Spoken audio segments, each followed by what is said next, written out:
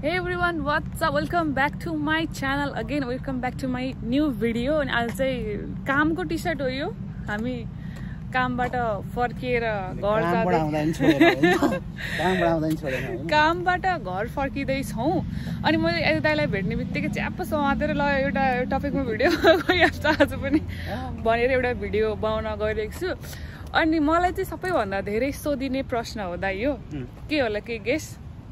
I think मान्छे सबै कामको लागि आउने हो, पढ्नु त कम मतलब भनौँ न हैन, सोचाइ मान्छेहरुको हुन्छ तर पढ्नु चाहिँ पढ्छ. तर पनि जस कामको नै धेरै क्वेशन रेज हुन्छ क्या मेरो टिकटकमा पनि हैन, युट्युबमा पनि. म्याक्सिमम क्वेशनहरु भनेको चाहिँ काम कसरी पाइन्छ पाइदैन, के काम पाउँछ, अनि अर्को कुरा अलिकति सोधिने क्वेशन भनेको अर्को कस्तो स्किल्सहरु डेभलप गरेर आउन पर्छ भन्ने खालको पनि सोध्छ नि क्या. एक्ज्याक्टली आजको टपिकै त्यही छ गाइस. काम कसरी पाइन्छ, के सिकेर आउँदा सजिलो हुन्छ हजुरलाई नेपालबाट आउँदाखेरि भन्ने टपिकमा हामी कुरा गर्न गइरहेको छौं. अनि आफ्नो एक्सपिरियन्स हैन दाइ, हामीले कुन काम गर्छौं, कहाँ गर्छौं, कतिको गाह्रो भयो, स्यालेरी सायद भन्छ होला, स्यालेरी पैसा त्यो पनि सोध्छ क्या, कति कमाइन्छ, कति काम गर्न पाइन्छ हैन, यस्तो कुराहरु सोध्नुहुन्छ क्या म्याक्सिमम ऑडियन्सहरुले. त्यही भएर अहिले हामी कामकै ड्रेसमा छ, एउटै टी-शर्टमा छ, हजुरले हेर्न सक्नुहुन्छ. हामी गेस पनि गर्न सक्नुहुन्छ हामी कहाँबाट आइराछौं भनेर. कहाँबाट आइराछौं? फिनल्यान्डमै हुनुहुनेले त अभियसली थाहा भइहाल्छ हैन, तर अरु नहुने ऑडियन्सहरुलाई हामी के अनि हामी सोलमा काम गर्छौं. सोलबाट फर्केको क्रुजको कामबाट भर्खर जस्ट फर्केको हैन. यस्तै यो यता देखाइदेऊ न हैन, यस्तै बोटिङ अहिले त बोर्ड भयो, रेस्टुरेन्ट हो हैन, तर एउटा ठुलो क्रुज हैन. म अहिले त्यहाँ उसमा हामी त्यो बिरोल पनि राखिदिन्छ क्या त्यहाँनेर हैन, त्यसमा काम गर्ने हो. मज्जाको हावा चले, कस्तो आनन्द आयो कामबाट सकेर सर्र हावा. अहिले पो हावा आउँछ त, अब हिउँ परेपछि बर्बाद छ है. विन्टर इज कमिङ भन्दै हामी डराइ पनि जान्छौँ. सो त्यही हो गाइस, अबको टपिकै के छ भनेपछि काम कसरी पाइन्छ भनेर अनि भन्न गइरहेको छु. आफ्नो एक्सपिरियन्स देखाउनु म के दाइ एउटा हैन, म एउटा सुनाइहाल्छु मेरो एक्सपिरियन्स. म 2-3 ठाउँमा काम गर्ने भए भएर हैन, अनि हजुरको म फ्लिप गरेर सुनाउँछु है. सो यो चाहिँ औरा रिभर हो हैन. यो औरा रिभर चाहिँ यहाँ तुर्कुमा चाहिँ बीच सेन्टरबाट हिँड्छ हैन, बीच सेन्टरबाट हिँड्छ नै कुद्छ के हुन्छ, बग्छ. अनि मेरो एउटा KFC भन्ने रेस्टुरेन्ट चाहिँ यहाँको पछाडि, फास्ट फुड चेन चाहिँ यहाँको पछाडि छ कि. अनि म यहाँ आएर नि 1 घन्टामा त बस्ने सेन्टरमा टाइम हुन्छ नि त. 1 घन्टा के रुममा जानु, अब यहीँबाट काममा गइन्छ भनेर जुत्ता खोलेर, फेरि खुट्टा कस्तो हुन्छ 8 घन्टा उभिएको जुत्ता लाएर, त्यो जुत्ता खोलेर म यहीँ बस्छु 1 घन्टा जस्तो. यतै हल्लिन्छ अनि बल्ल सोल जान्छ क्या, किनभने ठ्याक्क जुत्छ नि त कहिलेकाहीँ. अनि दिनमा 10-12 घन्टा काम पनि हुन्छ कहिलेकाहीँ. अनि यस्तो मजा आउँछ. मजा त अफकोर्स आउँदैन, तर मलाई चाहिँ आनन्द लिन्छु मैले. स्यालेरी आउने दिन मजा आउँछ नि, स्यालेरी आउने दिन चाहिँ मजा आउँछ. सो त्यस्तै कुरा गर्न गइरहेको छु. So stay tune. अब भिडियो सुरु गर्छ है त. ल अब चाहिँ हाम्रो उबाट दाइबाट सुरु गर्छ. हजुरको एक्सपिरियन्स के भन्नु भनेपछि काम पाउन सजिलो कि गाह्रो फिनल्यान्डमा? ल सर्टकट भनिदिनु. फिनल्यान्डमा काम पाउनु सबैभन्दा सजिलो भनेको अब एक्सपिरियन्स त म्याटर गर्छ हैन, तर यहाँ भनेको रेफरेन्स चाहिँ बढी चल्छ क्या हैन. जस्तै अब मैले फर्स्ट काम त आफै खोजेको भनौँ न हैन. मेरो एक्सपिरियन्स म अनलाइन एप्लिकेसन गरेर एज अ डेलिभरीको काम पाएँ हैन, अथवा क्लिनिङको पनि पायो. तर जस्तै अहिले हामी जहाँ काम गरिरहेको छु, अब म रेफरेन्समा गएको हो क्या हैन. जस्तै अब रेस्टुरेन्टमा काम गरिरहेको छ, त्यो रेफरेन्समा हो क्या हैन. जस्तै त्यसमा अनलाइन कति मैले एप्लिकेसन त गरेँ नि, तर मेरो एक्सपिरियन्स चाहिँ के रह्यो भने जस्तै काम पाउनलाई यदि चिनजान राम्रो छ, रेफरेन्स छ भने चाहिँ के अरे छिटो पायो हैन. तर आफै एप्लिकेसन गर्दाखेरि नपाउने भन्ने चाहिँ होइन हैन. तर मैले चाहिँ जस्तै आएपछि सुरुमा काम पाउनलाई फेरि एउटा म्याटर छ क्या. मैले चाहिँ के सोचेको थिएँ भने नेपालबाट आउँदाखेरि गएपछि अब पहिला म जापान बसेको थिएँ, त्यहाँ चाहिँ गएपछि काम पाउनु गाह्रो हुन्छ, के अरे सजिलो हुन्छ क्या. जस्तै काम त्यहाँ चाहिँ गयो, कार्ड आज रजिस्ट्रेसन हुन्छ, ब्याङ्क एकाउन्ट अपरेट हुन्छ, भोलिबाट म काम गर्छु पाएँ भने पाउँछ क्या त्यहाँ चाहिँ जापानमा है. तर अब यहाँ चाहिँ के रहेछ भने यहाँको लोकल अफिसमा गएर रजिस्ट्रेसन गर्नलाई तिम्रो 1 महिना जति लाग्यो हैन. अनि ब्याङ्क एकाउन्ट अपरेट गर्नलाई, पुलिस कार्ड बनाउनलाई गर्दाखेरि अलमोस्ट मेरो 2 महिना जति त्यतिकै गयो क्या. वेस्टमा होइन, वेस्ट त नभनौँ होइन, त्यति टाइम लाग्यो होइन. 2 महिना मैले आफ्टर 3 मन्थ्सदेखि काम पाएको हो होइन. त्यस्तो रह्यो. त्यसमा चाहिँ अलमोस्ट 40-50 वटा एप्लिकेसन त मैले गरेँ होला क्या अनलाइन हैन. एप्लिकेसन गरेँ, त्यस पछाडि पाइयो. अनि अब अहिले भनेको 2-3 वटा काम गरिन्छ, तर कतिवटा रेफरेन्स अब जस्तै अलिकति मतलब हुन्छ नि एक्सपिरियन्स त छ तर अब होटल रेस्टुरेन्टमा आउने बित्तिकै दाइ पाइन्छ भन्ने छैन क्या त्यहाँ अब पुरानो नेपालीहरू हुन्छ भने उहाँहरूसँग कनेक्सन बढाउने होइन अनि कुरा गर्ने यहाँ रिफरेन्स पनि गरिदिनुहुन्छ होइन अहिलेसम्म चाहिँ त्यो छ कि यहाँको नेपालीले नेपालीलाई उ गरेको छैन गरेको चाहिँ मेरो चाहिँ एक्सपिरियन्स अब कतिले फिल कस्तो गर्नुहुन्छ होला होइन सबको फेरि छुट्टै छुट्टै अनुभव हुन्छ हजुरले भोग्ने छुट्टै हुन्छ कोहीले भोग्ने छुट्टै हुन्छ अनि लिङ्क भन्छ नेपालतिर के पो भन्छ एउटा वर्ड नेपोटिजम त अफकोर्स मिलेन होइन अब त्यस लिङ्क बनाउने भन्छ नि लिङ्क चाहिन्छ लिङ्क चाहिन्छ हजुरले धेरै साथी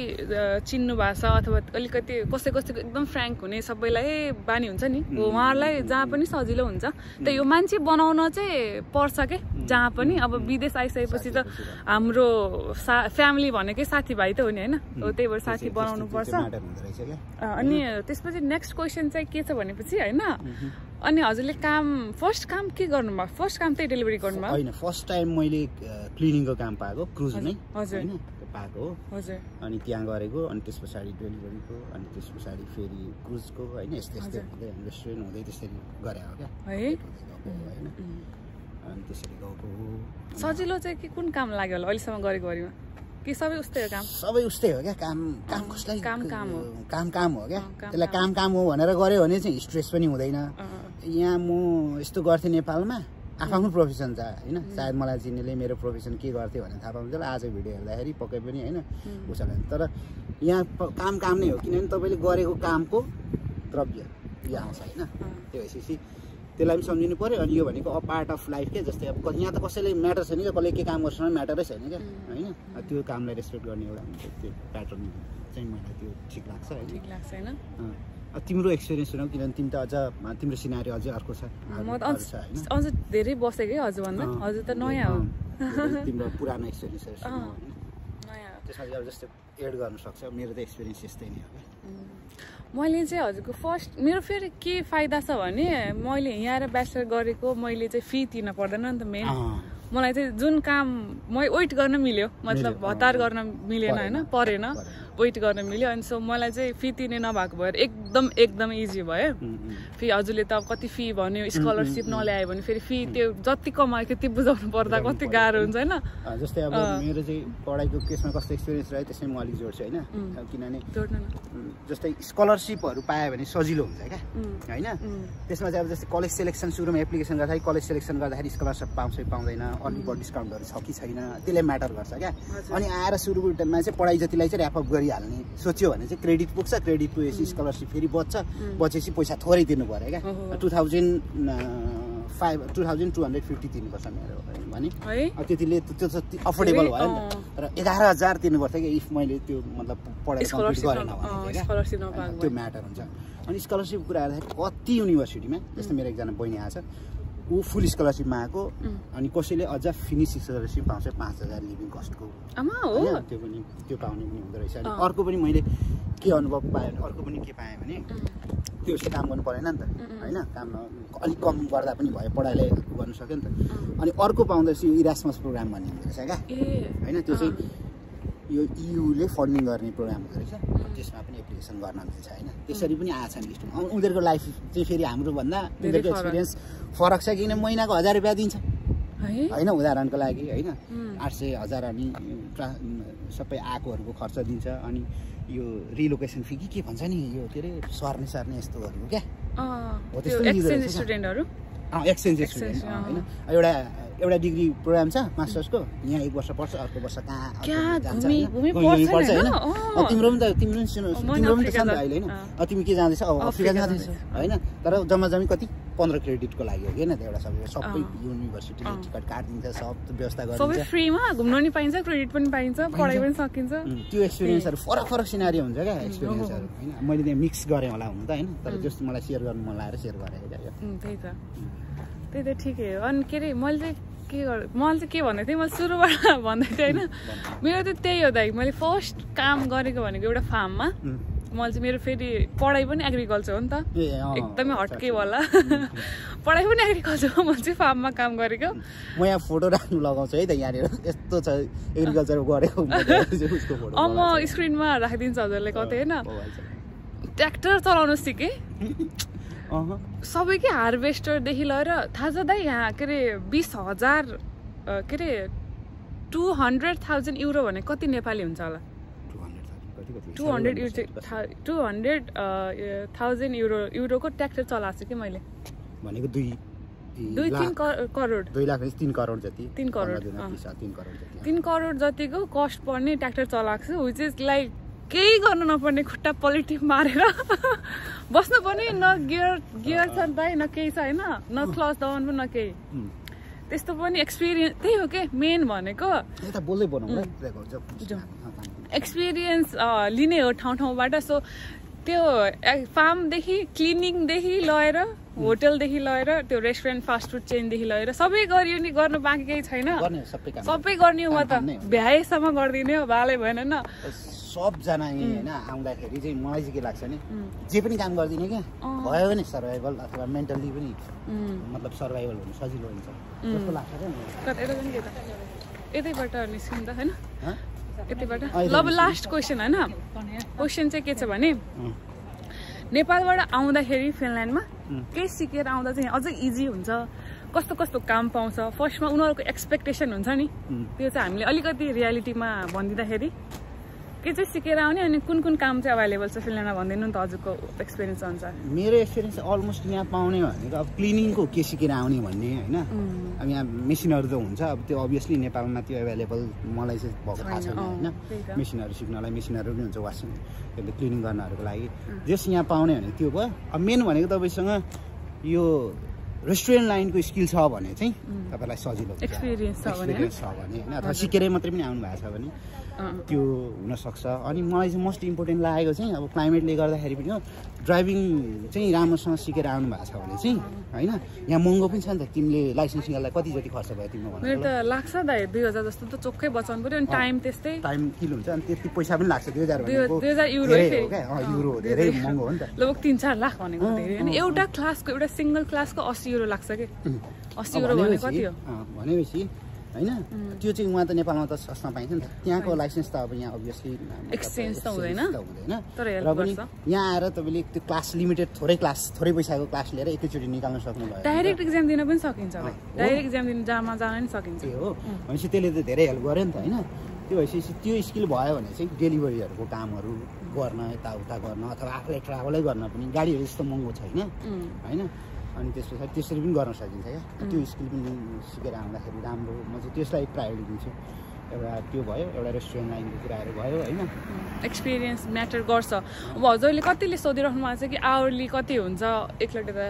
आवरली कति कमाइन्छ भनेर सोधिराख्नु भएको हुन्छ होइन अनि आवरलीको के हुँदो रहेछ भन्दै मैले अब नयाँ मान्छे नयाँ एउटा कुनै रेस्टुरेन्टमा गएँ भने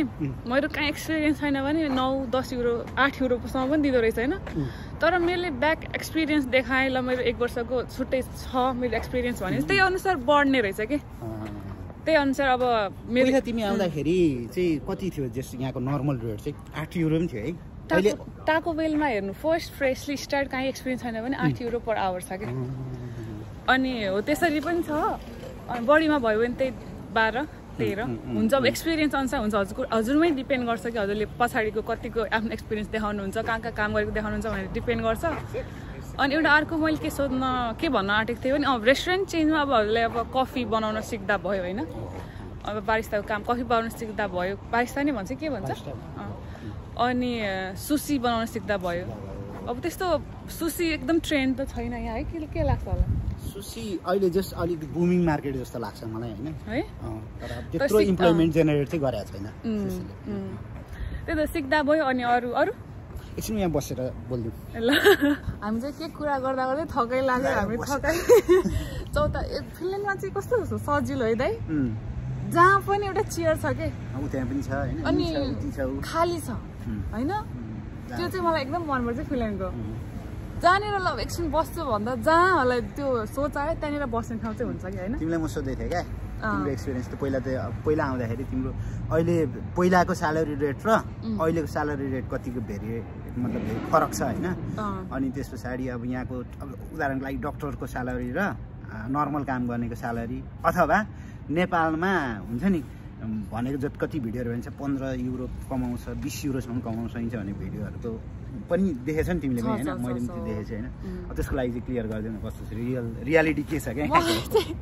मैले बुझे अनुसार है अब मलाई चाहिँ कहाँ थाहा छैन कि 25 युरो पर आवर कसले कमाउँछ होला ल दाइ हजुर भन्नुको लागि थाहा छ र छैन मलाई हो त्यही त मलाई चाहिँ के लाग्छ भने फिनल्यान्ड भनेको अब happiest country in the world कतिचोटि भइसक्यो हजुरलाई पनि सबैलाई थाहा छ रुटिने दाइ बिचरा अहिले उहाँको पेज त बन्द भयो तर कतिचोटि अझ रुटिने दाइले गर्दा पनि यहाँ फिनल्यान्ड चर्चामा आएको जस्तो लाग्छ मलाई किनभने उहाँले पोस्ट हालिन्छ अनि धेरै फलो गर्ने हुनुहुन्छ नि त उहाँलाई त अनि सबैले happiest country in the world अनि कमेन्टमा पनि देखिरहन्छु कतिले मेन्सन गरेर ल म पनि आउँदैछु म पनि आउँछु माई ड्रिम कन्ट्री भनेको देखिरहेको हुन्छ होइन त्यो happiest country in the world किन छ भनेपछि यहाँको गभर्मेन्ट राम्रो छ सिस्टम राम्रो छ इक्वालिटीमा बिलिभ गर्छ अनि त्यो मैले किन जोडेको भनेको स्यालेरी डिफरेन्सेस छैन क्या स्यालेरी डिफरेन्स छैन केही त छ हैन केही त छ अफकोर्स छन त छ आफ्नो ऊ अनुसार लेभल अनुसार छन त छ तर कोहीले 25 युरो कमाउने 30 युरो कमाउने गरेर डिफरेन्स चाहिँ छैन सो यहाँ चाहिँ सानो पोस्टमा काम गर्नेदेखि लिएर ठुलो पोस्टमा काम गर्नेदेखिको स्यालेरी रेन्ज एउटै हुन्छ फरक केवल एक्सपिरियन्समा छ म एउटा पोस्टमा 10 वर्षदेखि काम गरिरहेको छु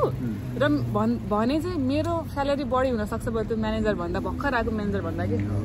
एक्सपिरियन्सले म्याटर गर्छ सो स्यालेरी रेन्ज चाहिँ धेरै छैन पर आवर एभरेज कुरै गरिदिउँ न हामी हैन 10 देखि तिम्रो म्याक्सिमम 12 13 है त्यति नै हो नि 10 देखि 12 13 त्यो भन्दा धेरै चाहिँ अलि गाह्रो छ फर्स्टमा तर अहिले त्यही भयो नि 10 वर्ष 15 वर्ष काम गर्नु मन धेरै एक्सपिरियन्स छ भने त्यही अनुसारले बढ्दै बढ्दै बढ्दै बढ्दै जाने हो 25 पुग्न पनि सक्छ केटा तर फर्स्टमा होइन अनि अरू चाहिँ के छ अब अरू काम अब हजुरले भन्नु नि त ल स्यालेरी होइन कति कमाउनु फिल्म आएर म एकाउन्टमा हेर्नुपर्छ हेरेर भन्नु कि नहेरी भन्नु होस् है फेरि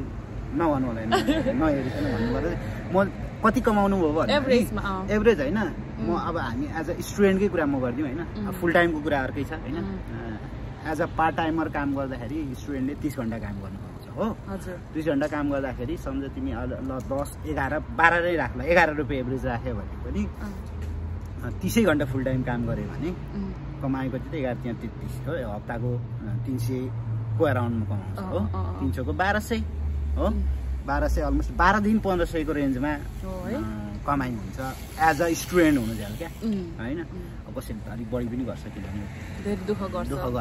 घरको हुन्छ तर हामी अब त्यो एभरेज कुरा गरिरहेको छौँ मलाई त्यति नै हो जस्तो लाग्छ त्यति नै हो जस्तो लाग्छ क्या मलाई चाहिँ अनि अब फुल टाइमको 2025 सम्म हैन फुल टाइम काम गर्नेहरू त्यतिसम्म हुन्छ जस्तो लाग्छ क्या एभरेजमा त्यति नै हो त्यति नै अब धेरै कमाउनु पनि दिँदैन नि त देशले अब ट्याक्सले काट्छ हेल्थ बेनिफिट काट्ने भयो इन्सुरेन्सको काट्ने भयो पेन्सनको काट्ने भयो अरू के पो काट्छ लगभग लखतराम भएको बेलामा है लगभग सबै काट्छ सो अब चाहिँ हामी घर जान्छौँ गाइज अब धेरै के बोलिरहेको भाइ अब के भने हैन खिचडी हामी अब बस कुर्दै बस्या हो अब अलमोस्ट टाइम अब जम्मा 3-4 मिनट बाँकी छ हैन बाइ बाइ गाइज अब अरू इन्फर्मेसन हामी दिने नै छौँ हैन सुषमाले के लास्टमा भन्नलाई हात उठाइरहेछ हैन म चाहिँ अब भिडियो सक्न लागिरहेको छु गाइस सो यही मान्छेहरूले हामीले हेरिरहेछ तर हामीलाई खासै छैन हैन अब हामी घर जान्छौँ so thank you so much for watching अहिलेसम्म हाम्रो गफ सुन्दैकोमा धन्यवाद by by C you next video C you by thanks for watching